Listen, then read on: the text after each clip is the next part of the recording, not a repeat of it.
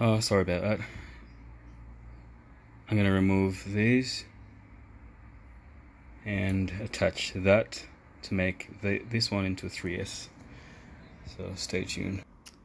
I'm getting ready now to do the soldering. I'm going to connect this to here, and then this will now be my positive, and that will still be my negative. So stay tuned. Sorry, I can't film and do this at the same time, so I've got to pause and do it and then show you. Now I'm going to remove all this from the Bebop 2 drone BMS board and attach that. Yeah. So.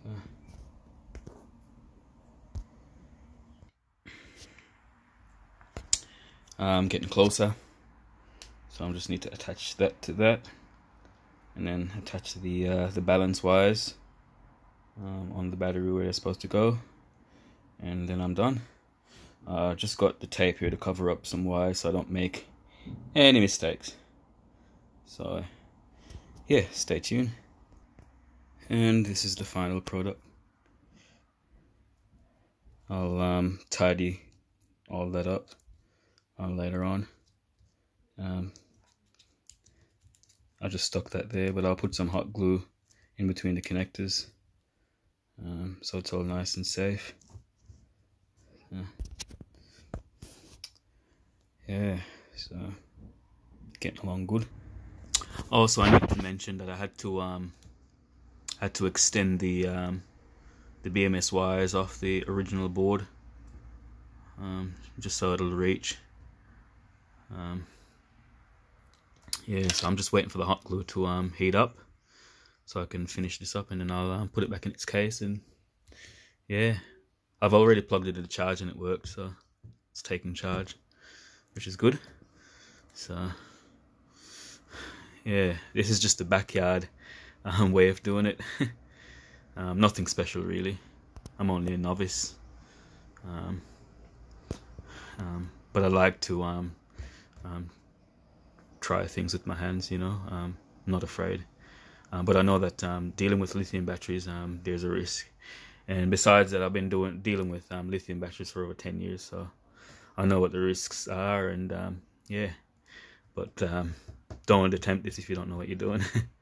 Just a warning, but it's quite easy, to be honest. And that's what it looks like. Yeah, ready to be put back in its case. So let's do it. Just before I close it up, we'll do a charge test again.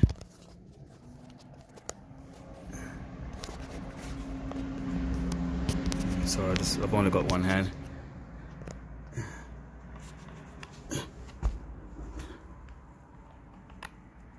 Oh my.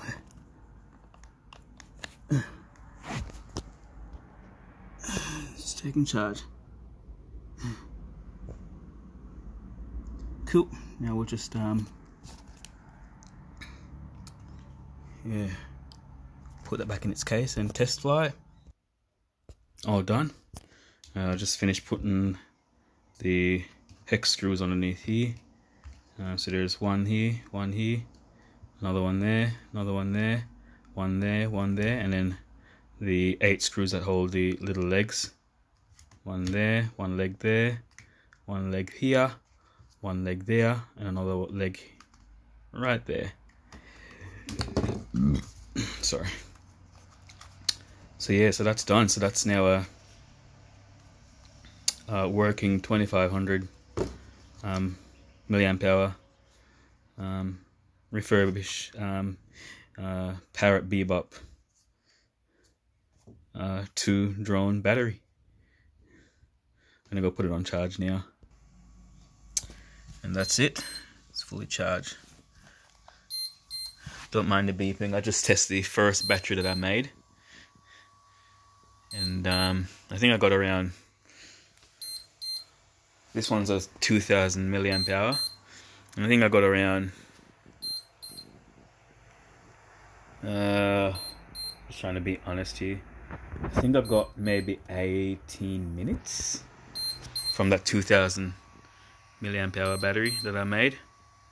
So yeah, we'll see.